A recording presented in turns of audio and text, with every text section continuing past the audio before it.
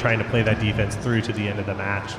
So let's take a quick preview of our playoff match number 4. In this one, we're going to have our number 2 seeded alliance led by Jack and the Bot, who picked 254 world champions and other world champions 3175 Night Vision, the old reunion. And on the blue alliance, Adrian, tell us about these teams. Well, you know, we have the Hawaiian kids who have rebuilt their robot. We have the team from New York here in 694, and rounding out with a great steal in the draft, 604. They all have a lot of firepower, and I think they're going to give the Red Alliance a run for their money. Well, I think we're ready to meet these teams down on the field, so take it away, Andrew. Thank you, RSN. Playoff match number 4. Interesting thing about this match, we have 5 different states represented of the 6 robots playing in this match. Just to show how Chezy Champs really is the best, not only in the West, but maybe a little bit all over. And who's going to show us that? Starting off, we have 254. A team whose pajamas I'm wearing right now, that's the Chezy Boots. Their partner's ready to pop to the top. It's 2910. From Bothell, Washington, that's Jack and the Bot. And rounding out the alliance, they were on Einstein this year with their partners, 254. They made some magic happen. They're looking to do it again. It's 3175. From Grosse Pointe Woods, Michigan, that's Night Vision.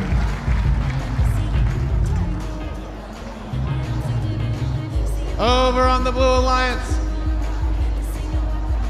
we're starting up with a strong team from the East Coast. Traveled all the way over here just to show Red Alliance who's boss. It's 694. That's Skypulse from New York, New York.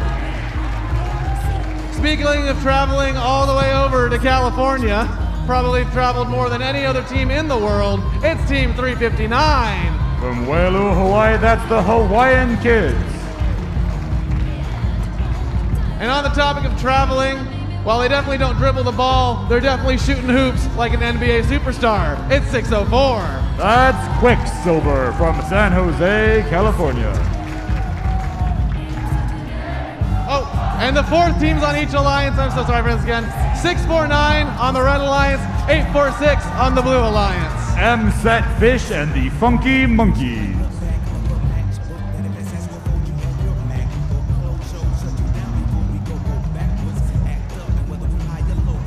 Our field is green, and it looks like these robots are ready.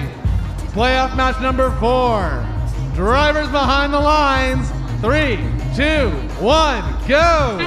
Here we are in playoff match number 4 at Chezy Champs. That upper hub is already full. As these robots find their last few pieces of cargo to finish off this autonomous period, and the human player shot blocked by another blue cargo. But it's time for tally-up. 46-42, a 4-point advantage for the Red Alliance. That is a small gap to make up for the Blue Alliance, though, and they certainly will try. 604 in position now. In for 2 when they're good. 6-9 for their Alliance partner from New York doing the same. 2910, that little robot from Washington, lining up, dropping their cargo. They're both up. 254, our World Championship winning Chezy Poops. They've got their cargo, their dual-side intakes. They've got the chute on the move, not quite going in though. Looks like we have a sandwich going on between 254 and 359, but 3175 with 2 blue cargo in it, keeping 359 away from their scoring machine of 254. The score is now 90-70 in Vintage Red. Red is definitely growing that lead. But Blue has over a minute to finish it out. 31-75, keeping 359 at bay. But that's leaving 604 and 694 to do whatever they please. 254 up for 2 more, both a little bit wide, and 694 sinks 2 for the Blue Alliance. 604 now in place and up for 1. 2910 up for 2 more. We've got 51 seconds left, only a 20-point lead for the Red Alliance. Blue can certainly make this up. 604 grabbing cargo, 694 looking for 1 as well. 2910 spinning around, turning back around. They've got 2. Can they get them up? Of course they can. 3175 doing an excellent job keeping both 359 and 694 at bay. That sound means it's climbing time. Let's see who's gonna make the top of the race to that traversal rung. 2910 in position, 694 in position. 2910 flying up those rungs. They're on the high, Poop's going up next to them. 2910 on the traversal. 359 on the, nope, oh no. Looks like they figured it out though. They're hooked on, Poops are up, 359 is up, 694 maybe. 254, we'll see if that counts. We've got your official scores coming in a moment.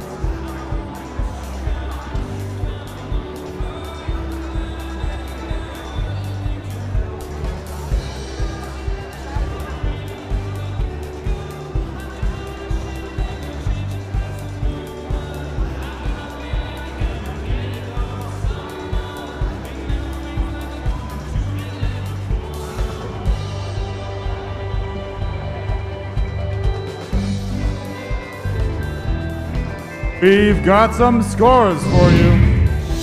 And it'll be the Red Alliance tickets 175 to 147. Let's take a look at our bracket.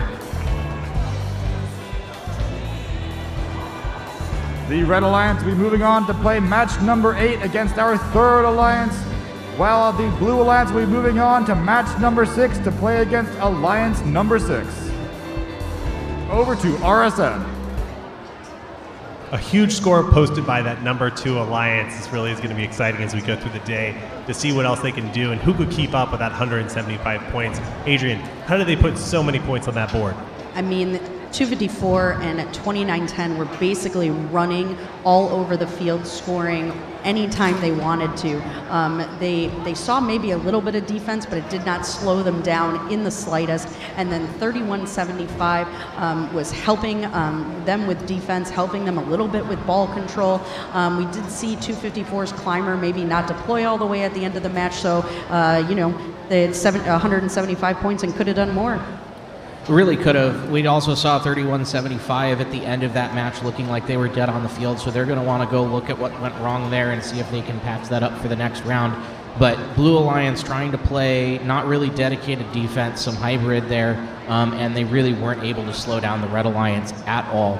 However, 147 points is a very respectable score, so they're going to probably have a strong chance in the lower bracket moving forward to make their run back and try and take that rematch against the number 2 Alliance or whoever is waiting for them later in the tournament. I want to take us down to replay for these last 30 seconds of the match, where I think there's just a couple interesting and highlightable notes here. One is first, to start with, this is late in the match. We've got 3175, who's been the primary defensive bot of this alliance. And if you watch closely, they've got 2 blue balls inside of their robot. Why would they do that, Adrian? They're a red robot. Well, if you can keep cargo away from the blue alliance, that is less cargo than they can score, that they can actually pick up and score. So that's a defensive strategy that's been used a lot during the season, but we haven't seen it a ton here at Chezy Champs. And because this alliance played together in the World Championship, they're clearly someone who's ready for that. As well as we've got the Chezy Poofs, who with 20 seconds are still driving around and shooting balls and go to make that climb. But if we watch closely here, they do have their issue. They start to go up, they make the reach for the highest of the high bars, the traverse bar, they grab it, but then they never quite let go of the other bar and just hang out there, so they don't get the full points. So points left on the table, even though they had a big high score here. It's going to be a tall task for other alliances to keep up with that. We'll see if anyone tries a different strategy. So thinking back over this first round, we've played 4 matches now. Everyone's got the chance to go on the field. We know a little bit about round 2. What do you think the keys of these different types of play have been, Adrian, after watching this first round? Well, it looks like a lot of our alliances opted for that triple offensive strategy, and in a few cases it worked, but in the majority of the time it didn't. Every single red alliance advanced forward, and almost all of the blue alliance strategies were to play triple offense. Now, is that because that strategy doesn't work? Not necessarily. It just means that in these matches, those Blue Alliance members were just outgunned by the Red Alliance in most of these cases, which is why they were a higher alliance to begin with. So going into this second round, the stakes are going to get raised. So Evan, tell us what happens in match number 5 and 6 here. So 5 and 6 is our upper bracket. Those teams still have 2 lives left. Actually, we're going to play them as our lower brackets first. So we'll play things a little bit out of order here, so the highest stake matches come up first. We're all learning this new format together. Okay, stakes are super high for match 5 and 6. This is our lower bracket. You don't have any more lives left. Now, on the good side, these are all the teams that didn't win their first round matches. They should be closer matches than some of them played in the first round, because they're not 1 versus 8. On the downside, if you lose this, you are out. This is the end of the line for 2 of our teams at this tournament. And that to me is why this gets to be so exciting. So you didn't win your first match, you were going up against a number 1 seed or a number 2 seed. They're really powerful alliances, but you got a chance to warm up, you got to play someone really hard, and now you get to come back and try to play against someone who might be a better even match that your strategy might work better on, and get another shot at the tournament. Big decisions here. What strategy are you playing? Which 3 of the 4 robots are you playing? Because you got to leave it all on the field now. Make your choices, commit, and execute. So up next, we're going to give away our first award of the Chezy Champs. So we're going to send it down to our field to begin our award ceremony. All right, everyone, welcome.